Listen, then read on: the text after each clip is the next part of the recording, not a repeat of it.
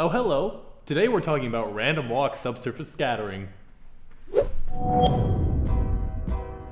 Hello everybody, welcome back to another episode of CGC Weekly, coming at you from here in middle of Illinois.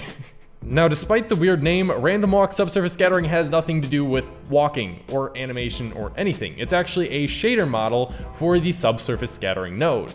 So in this episode, we're going to be talking about what subsurface scattering is and how the new random walk model differs from the existing models. Let's first start off with explaining subsurface scattering. Subsurface scattering is when light passes through an object that is normally opaque. This is usually seen on very fleshy or very thin materials such as plastics or, skin. You can see a prime example of subsurface scattering right here. Even though my hand is opaque and light doesn't usually travel through it, you can still see a little bit of an orange glow coming through. This is a type of volumetric scattering known as subsurface scattering. So that's what subsurface scattering is, and because of how many situations it needs to be used in, there are a bunch of different models that work for it. So we're going to be comparing those with the new random walk model. Now, specifically, we're going to be looking at what's called the Christensen-Burley model, which is the default subsurface scattering model in Blender. So as I said earlier, the Christensen-Burley method is an approximated version of a physically based volumetric scattering system, which makes it really good for general use. You can use it in just about anything and it looks pretty good. But the random walk system implements a few different features that this doesn't have. So the first pro is that the random walk method is way better at handling curved and thin objects than the Christensen-Burley method. So if you're going to be working with something with a lot of curves or a lot of thin pieces, such as like the inside of your nose or like ears or stuff like that, you might want to opt for the random walk method.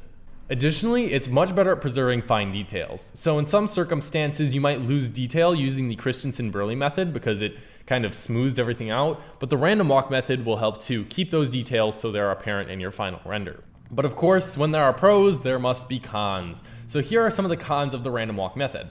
For one, it takes a little bit longer to render and you'll need more samples. So your end result will be a little bit noisier unless you, of course, crank up the amount of samples that you're taking. This can be a huge setback, especially when working with animations, but really in my experience, it wasn't that bad. And one thing to keep in mind is that it works best on closed meshes. So if you have a mesh like a cup or a bowl and it has an open top that's just like letting stuff in, it's not gonna work very well. Instead, you have to close that mesh down and then it should work a little bit better.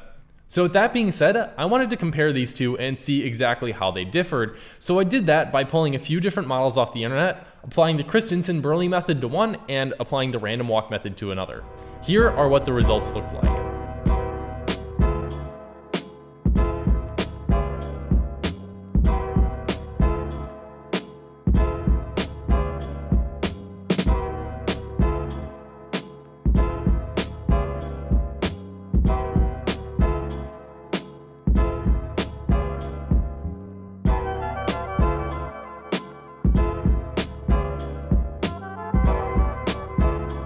So I think those results are pretty conclusive. You can really see the differences between the two different types of subsurface scattering, and it's definitely something interesting to look into.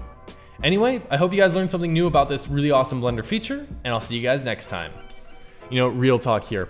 I'm running out of different ways to say go to cgcookie.com and hook yourself up with a subscription, because I've said that like 10 times now, and I need more things.